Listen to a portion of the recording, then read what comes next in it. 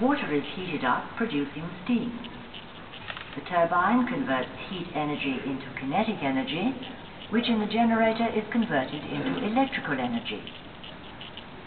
The cooling tower water causes the steam to condense to water, which is returned back to the reactor. Let's have a closer look at the way the power plant operates. The reactor is set into operation by withdrawing the control rods from the core. Chain reaction of fission starts and energy is released.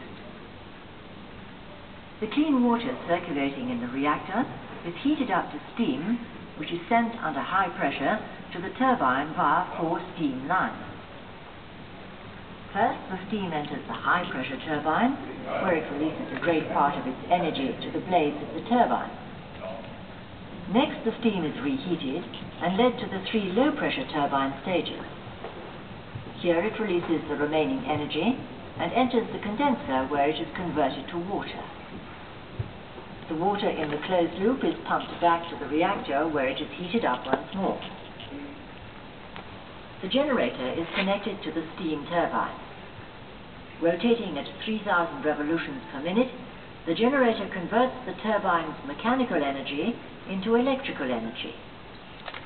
The electrical power passes through the transformer into the electrical grid. The condenser is cooled by the water from the cooling tower. This cooling circuit is completely separated from the loop between reactor and turbine. The heated cooling water is in turn sent back to the cooling tower, where at the height of 12 meters, it is finally dispersed through a channel and a drip system and trickles down into the cooling tower's basin. The chimney-like design of the cooling tower creates a strong natural draft which cools the water droplets. A cloud of pure vapor rises from the cooling tower. The size of this cloud changes with the weather conditions. So I think you found a part of the answer for your question.